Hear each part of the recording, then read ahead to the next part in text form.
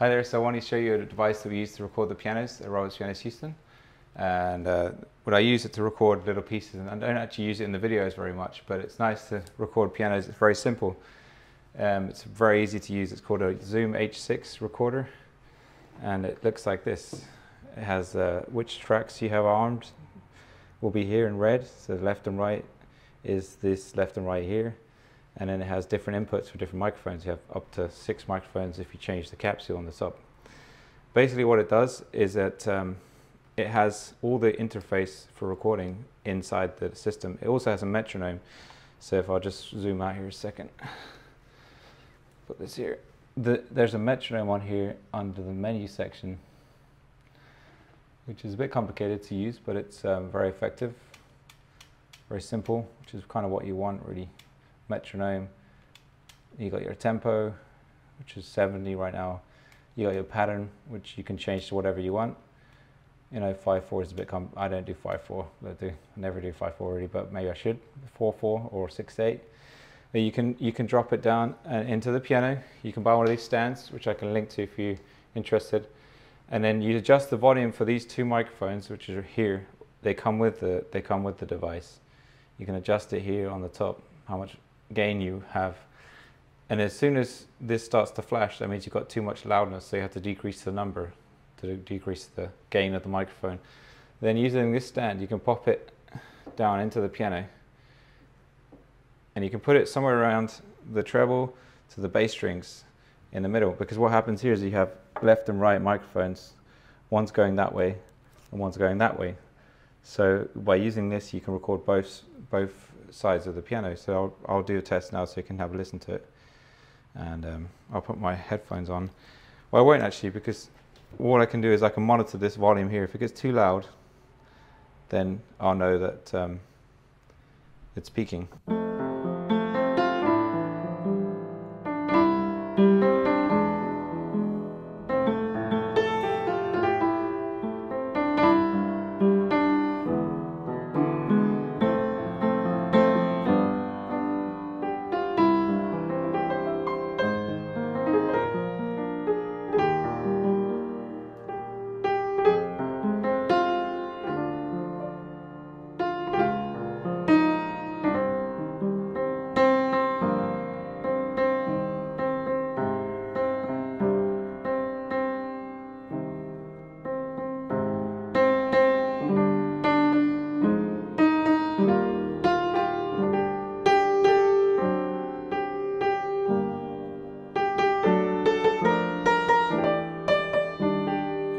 So you can basically get a demo going if you're doing like practicing, you want to hear yourself, or you want to share something with your family, or even if you want to record simple piano pieces. I've recorded quite a few with this microphone setup. It's very simple.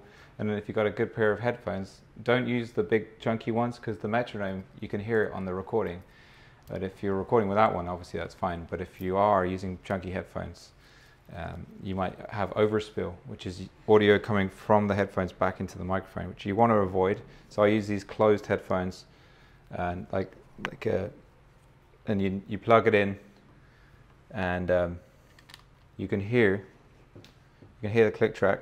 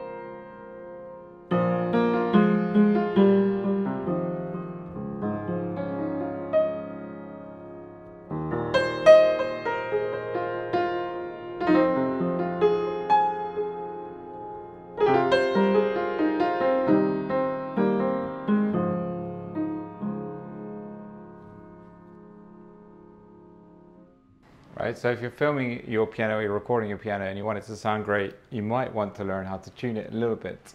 And I'm not saying to tune it exactly right, but to get rid of some of the wobbling sounds, you can learn to tune your own piano, and I'll just show you very briefly how we do that. If you're playing the piano and you're doing recording on an acoustic piano, you might notice that there's imperfections in some notes. So what you can do is you can call us and we'll tune it for you.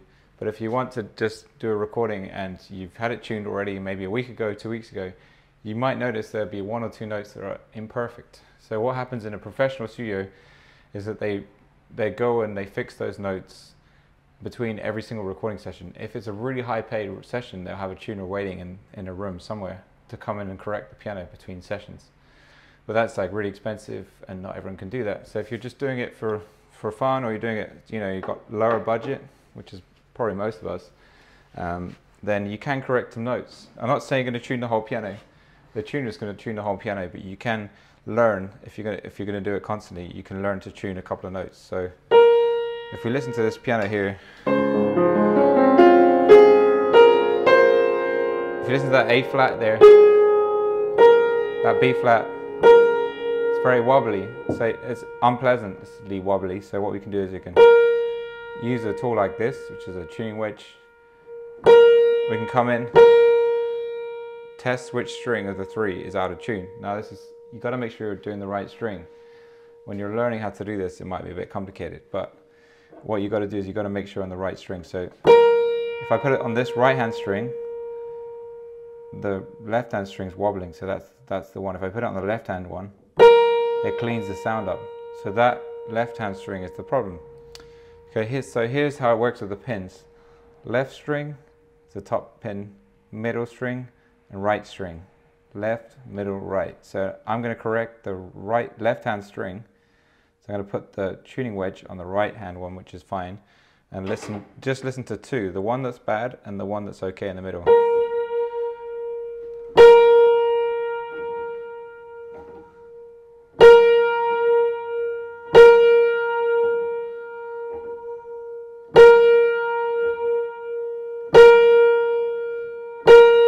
Okay, it's not perfect, but maybe that's as good as you can get it. That's much better than it was before. Still a bit wobbly. I would still correct it more, but you can make some small corrections there. Like here, the C here. It's pretty bad, so I'll put it in the right hand one, which is fine, and tune the left hand one.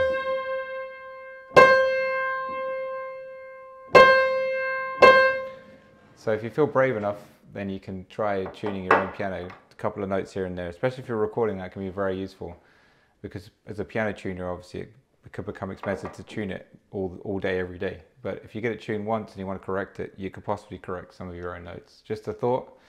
And if you've got any comments that you want to share on which microphones you use, whether you actually tune your own piano a bit here and there. I know some people live very remotely and they tune their own piano because they have to, but I want to hear from you. I want to know what you think about recording pianos in general. I know there's so many theories out there, but this is a very simple solution that I found that works without computers, without complex gear, without plug-in microphones, no cables, just one device, which makes it very easy.